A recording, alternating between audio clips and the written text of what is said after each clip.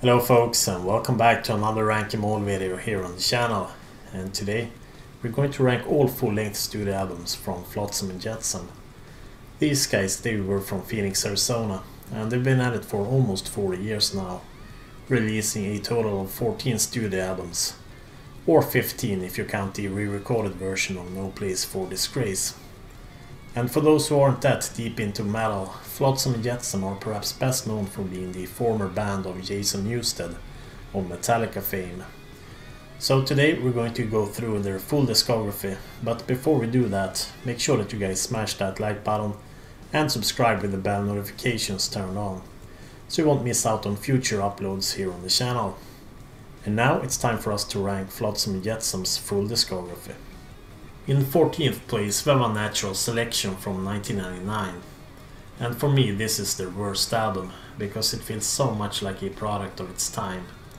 It has that 90s dry and heavy tone to it, that Pantera and Machine Head sound that everyone wanted to replicate.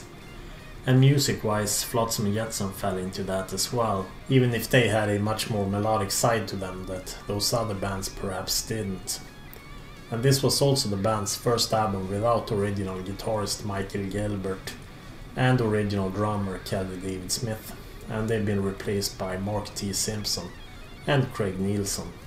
There are a few riffs on this record that I do enjoy, like in the songs Dream Scrape or Promise Keepers, which I think is the best song of the record.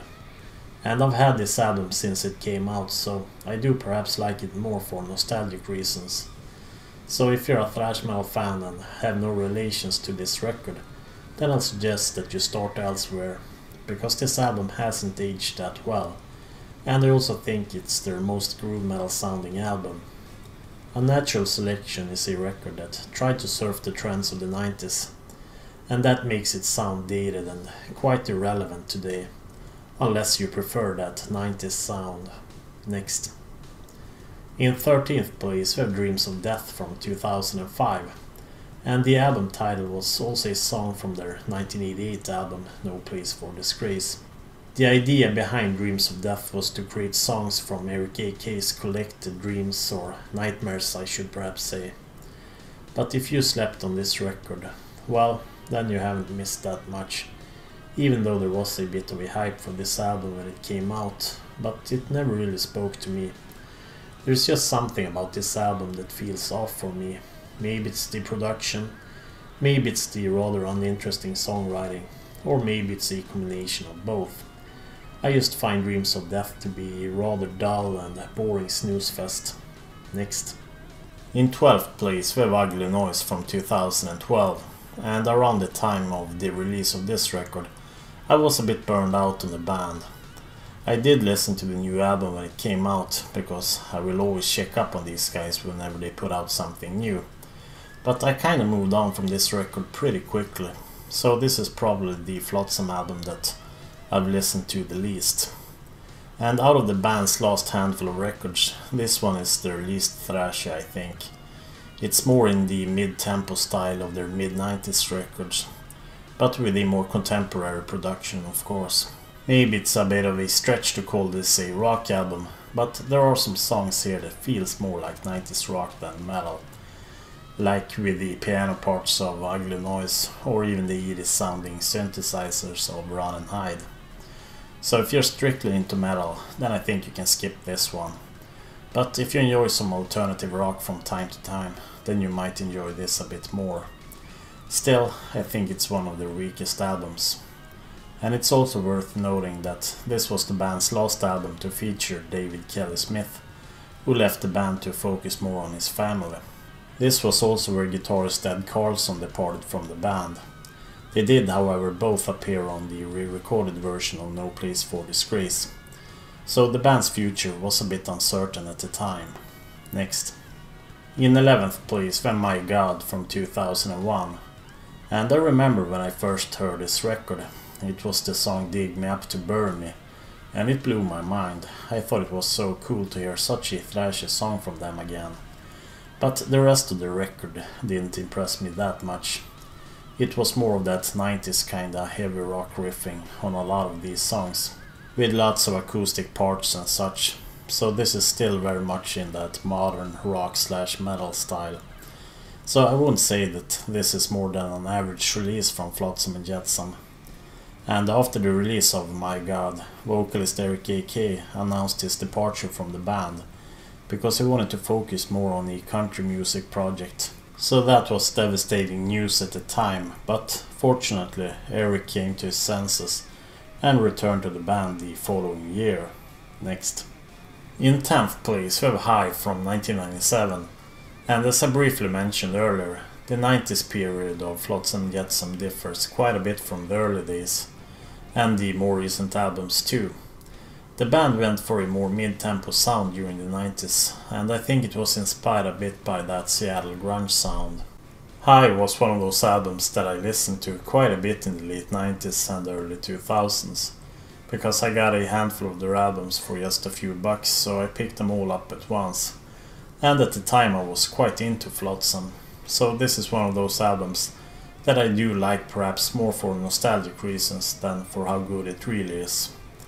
And there is a bit of that early 90s post-thrash sound here, think Metallica's Black Album or Megadeth's mid to late 90s records. And this song's Final Step and Hallucinational are two songs that are worth checking out if you haven't heard this one, or Monster, which they recorded the music video for. Next. In 9th place we have The Cold, and this was one of those albums that I didn't listen to that much when it came out, simply because I found other music that spoke more to me than Flotsam did as a band at the moment. I did however take notice of the song Better Off Dead, a rather depressive ballad that reminded me a lot of albums like Cuatro and Drift, for example. And I think it's a good song, but the rest of the album is more of a metallic one, I would say. And the hype for Flotsam and Jetsam grew quite a bit during this time period. When I first got into them in the late 90s, they were more or less considered dead creatively, or just a sellout band that did ballads and weird stuff like that. And I think that Dreams of Death and The Cold made the metal crowds more interested in the band again, even if the general consensus was that the first two records were great and everything after that was kinda lame. But I think that The Cold was an alright album, but I still put it on the lower half of their discography. Next. In 8th place we have Drift, and this album is a rather odd one. I could definitely have ranked this as the worst, simply because it's the band's softest record, but here it sits at 8th place. And there is a lot of acoustic arrangements here, like in the songs Pick a Window or Destructive Signs. And I would say that there is an overall mid-90s alternative rock sound to this record. So I think that Flotsam sounded like a completely different band here in comparison to their first two records. But on the other hand, the songwriting on this album is better than the songwriting on some of their more metallic sounding albums that I rank lower than this one. But if you're a strict metalhead, then I must warn you about this record, even if it at times reminds me a bit of Death Angels Act 3, which was also a mix of acoustic ballads and heavier songs. And I think if you're into early 90s Metallica, or even Soundgarden and Alice in Chains, then you would most likely love this record too. The songs Empty Air and Pick a Window are worth investigating if you're curious to hear more from Drift. Next. In 7th place we had the band's 4th studio record Cuatro, and I think that this is the album that bridges the gap between those weirder 90s alternative metal sounding records, with the thrasher sound of the band's 3rd studio record When the Storm Comes Down. But this album has a way more depressive tone to it than that album though, especially with songs like Wading Through the Darkness, The Message or Swatting at Flies. And I wasn't a fan of the band when this record came out in '92, but my guess is that it got similar reactions to Megadeth's Countdown to Extinction, Anthrax' Sound of White Noise or even Metallica's The Black Album, because this was a shift in the band's direction, but it's still a metal album though. And just like on Drift, the songwriting here is great, but I'm not sure about the direction that the band took here, but I don't blame them that much either, because more or less every thrash band of the 80s slowed down in the early 90s to be able to survive as a band. Don't get me wrong though, Cuatro is a good album for what it is, and I think it's definitely worth checking out if you can handle some melodic mid-tempo stuff. But on the other hand, don't expect this to be in the style of Doomsday for the Deceiver. Next. In 6th place we have the band's self-titled 2016 album Flotsam and Jetsam, and this one came like a total surprise to me, because their last couple of albums have been good but nothing spectacular, and then they released this album and it was such a thrash assault I just couldn't believe my ears. I had been a fan of the band for the last 20 years at the time, so I didn't expect them to ever embrace their thrash past like this. The song Iron Maiden, for example, it totally blew my mind. I think it was the best song that the band had written since 1988. It was fast and speedy, kinda like Iron Maiden on steroids. The band, that is, even if the song itself is about the torture device. Also worth mentioning here is the drummer Jason Newsted. I really think he was a great addition to the band, but unfortunately for the Flotsam camp, he left to join Overkill after just recording this album. But overall, the band's self-titled album was a great comeback to form, and an album that I recommend that you guys check out. So, next. In 5th place we have the band's latest studio album to date, which is Blood in the Water, that came out last year. And ever since the band put out their self-titled Flotsam and Jetsam record in 2016, Flotsam has finally fully come around and kinda ditched the more rock-oriented sound that they cultivated in various forms ever since Cuatro came out in '92. And these guys are so talented musicians, so whenever they decide to thrash, they always deliver on the absolute highest level. And I saw this album on top of many album of the year lists from last year.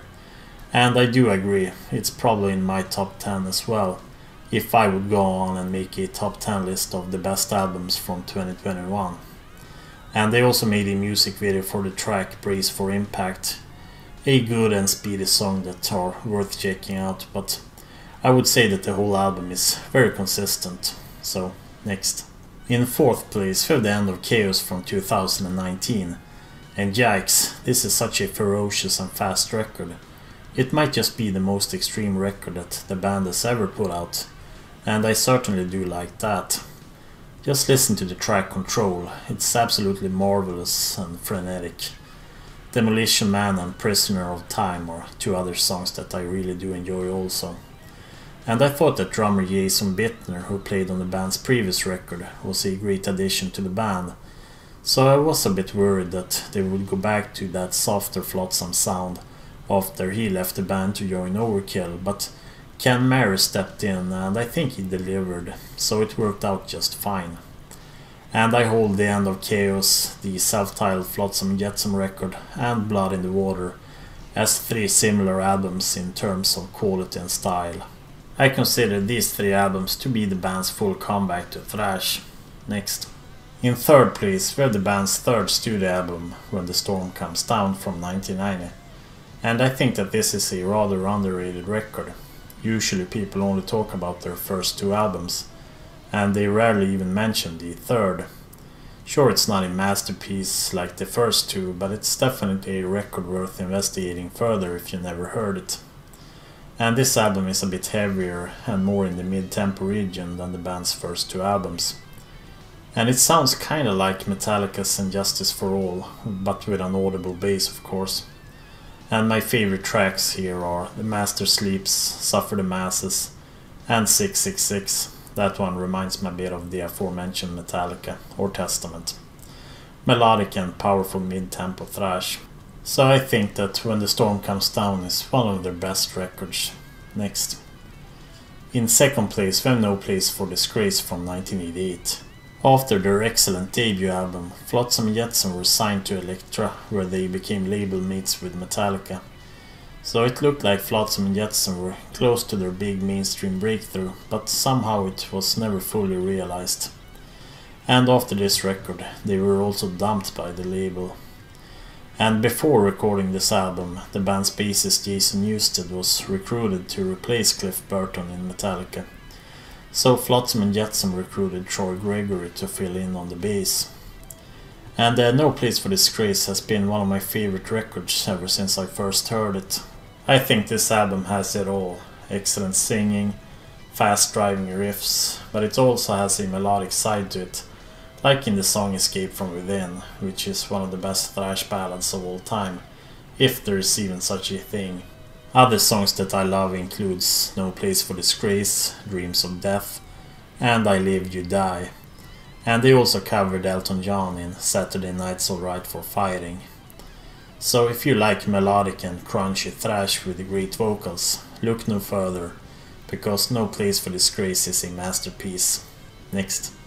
My favorite Flotsam and Jetsam record is their 1986 debut album Doomsday for the Deceiver, and I hold this slightly higher than No Place for Disgrace, simply because it has less filler material and fewer ballads. This album is leaning towards the speed metal region, or perhaps power thrash, more than pretty much everything that they did after it. And Doomsday for the Deceiver is amongst the best metal albums of all time. I really hold it that high. It's probably in my top 20 or something. Metal fans in general like to talk about the fact that Jason Newsted played the bass on this record.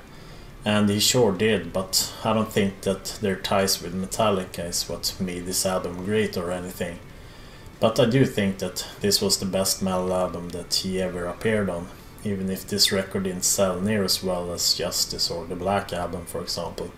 Jason was one of the main songwriters here, and his bass work is surely excellent, but I must press that this was a team effort.